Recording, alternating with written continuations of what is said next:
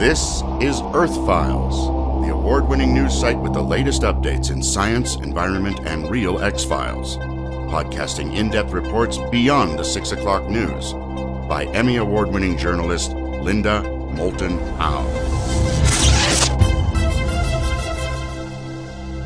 Recently, in my Earthfiles mail, I received a 4-page typed and very well-written letter from a successful attorney living and working on the West Coast. For more than 3 decades, this man, whom I will call John Smith, to honor his request for anonymity, has kept secret his interactions with a non-human intelligence. First, he trusted them, but he now worries that the agenda of the particular type he has encountered is to manipulate and suppress humans.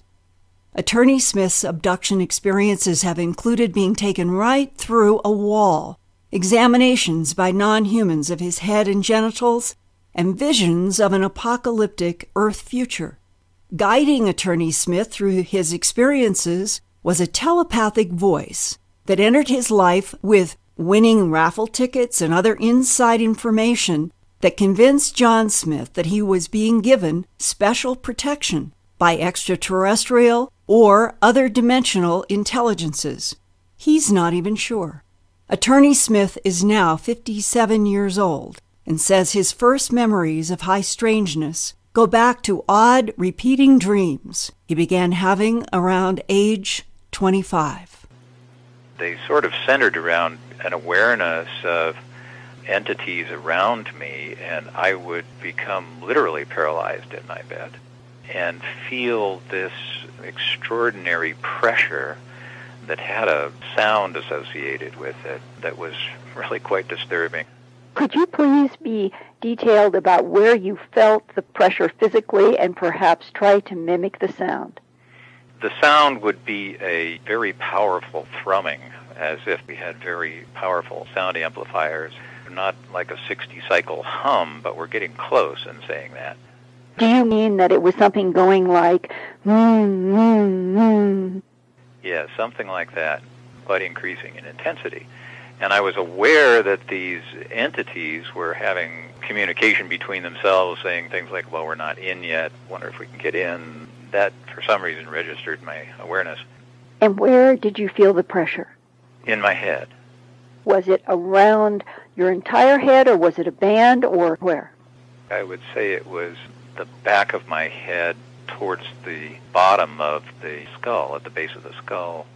What would be the earliest age, and what do you remember consciously happening? At that time, I think I'm in my late 20s. Out of that time period, really, that's all I recall. And I recall that my wife at that time would be awakened by my noises afterwards and be quite startled. And apparently she was out too until I came out of whatever. And would your noises be screams or other sounds? Yeah, she described my sounds as being terrified, muffled screams. And did you have any recall consciously or the residue in dreams after about anything specifically happening between you and non-human looking entities? Not during that first episode. I certainly have more precise recall from later episodes. Well, then let's jump to what you remember as the most vivid in which you had conscious memory, and what age would that have been? Well, now we're probably fast-forwarding maybe another 10 years, and that took place after I moved from one house in the area that I lived to another. It was just a very lively house. But little did I know that it, for some reason, seemed to be far more open. I've been questioning since whether certain areas on the planet are just more portals to this interdimensional activity. From the time I moved into that house, then the visitations became more frequent, far more intense, and I was far more prone to have some recall on it.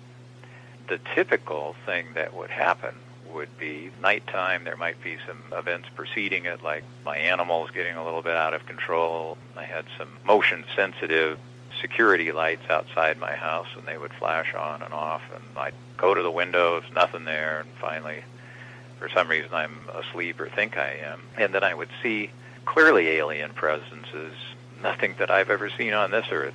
Believe me, when it happens to you, it's absolutely startling, terrifying, something that you have to live through to appreciate. But usually there would be two different types of beings, a taller variety and then a shorter variety. And following my awareness of their presence, I would literally be pulled straight through my bedroom wall and directly up into a spacecraft.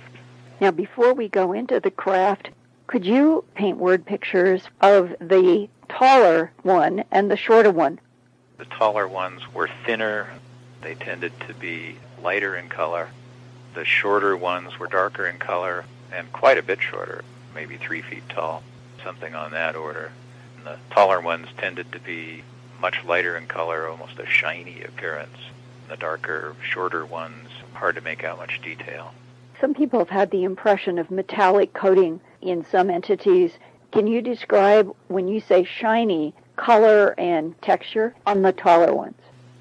I would have to say it was kind of a silvery sort of appearance. How tall were the taller ones? They were 5 to 6 feet tall. And do you remember any kind of clothing at all?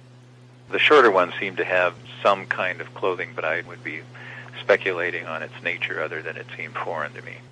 And the tall ones then, in their silvery shininess, did you have any sense of clothing of any kind, or completely nude from our point of view? I would tend to think it's the latter case, Linda. It seemed to me that it was either a one-piece kind of arrangement or maybe their natural state. How thin in comparison to a human body? Much thinner, quite thin.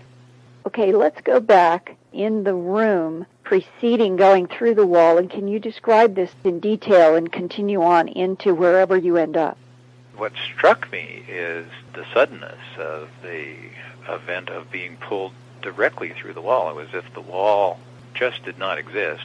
My bed was located directly below an exterior window, and I would be pulled not through the window, but directly through the wall and immediately up into the spacecraft. And I cannot tell you how far the spacecraft was above my home.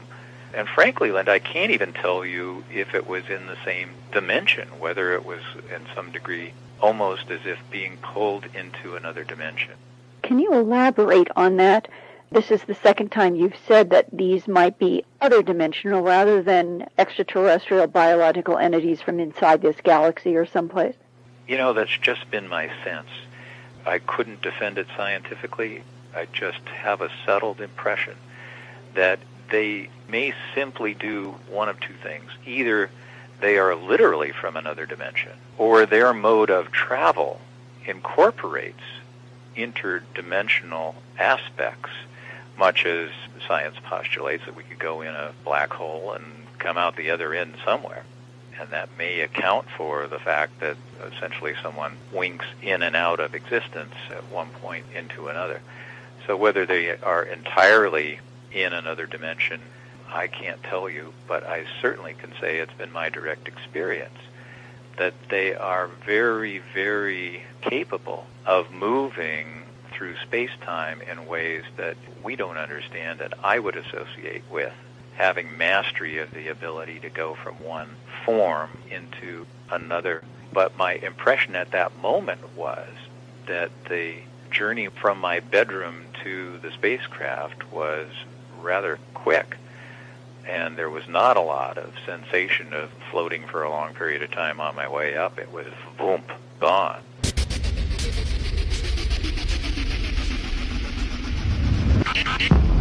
Thanks for listening to this Earthfiles podcast, from the edges of science, environment, and real X-Files. Go to www.earthfiles.com to see more than 1,000 Earthfiles reports with photographs, drawings, and documents.